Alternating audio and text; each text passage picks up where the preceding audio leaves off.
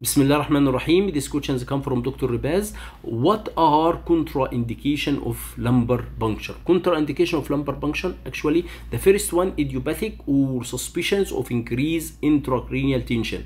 What is the cause of increased intracranial tension, and what is the sign of increased intracranial tension, and why increased intracranial pressure contraindication for LP. So the causes: space occupying lesion or hemorrhage, hematoma or abscess. The sign, it will be decreased level of conscious and focal neurological sign and papilledema. So why increased intracranial pressure contraindicated for LB? Because actually LB is increased intracranial tension may cause ankle or herniation or brain herniation. It will cause brain, especially in the infant was closed anterior fontanelle. It will close anterior fontanelle. So if there is increased intracranial tension, if you do LB, there is brain herniation, ankle herniation, it will happen. Unless if you are going to do it as therapeutic use for LB to reduce the intracranial pressure. What is the precaution? You have to do CT is advocated. CT brain is advocated. Increase intracranial pressure. What is the sign of increased intracranial pressure in the infancy? If you see here in infancy, bulging anterior fontanelle and the cranial suture separation and increased head circumference and the high pitch cry. This is the sign of increased intracranial pressure in infancy: bulging anterior fontanelle, cranial suture separations, increased head circumference, high pitch cry. There is another sign here as the vital sign, call it cushingoid triad. Blood pressure, it will be high, hypertension, and the pulse or the heart rate, it will be low or bradycardia, and respiration, it will be irregular respiration or abnormal respiration. So cushingoid triad, hypertension, bradycardia, and irregular breathing.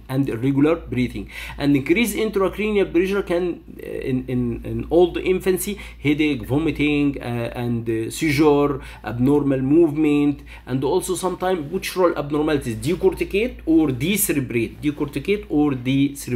and decrease motor function.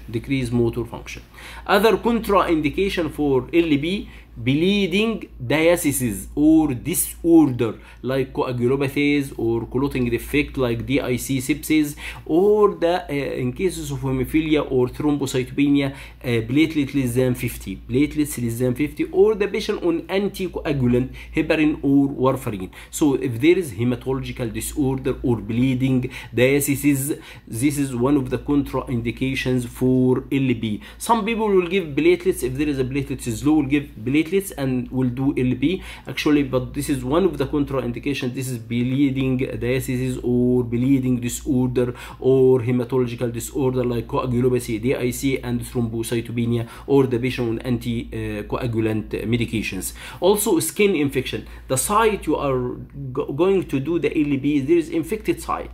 Skin infection near to the site of the lumbar puncture increase the risk of carrying of the infections into the CSF with the LB needle and increase sepsis.